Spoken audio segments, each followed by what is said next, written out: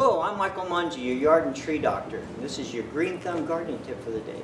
You know, if your trees are not looking real good, you need to probably hire a certified arborist to come out and diagnose your trees properly.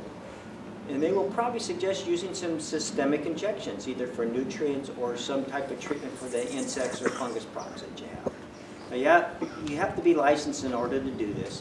And all they do is they drill a hole into the tree with this little tube, and then they put this on the outside and they pressurize it, and it pushes it right up into the tree. If you want more gardening tips, go to monjitreedoctor.com.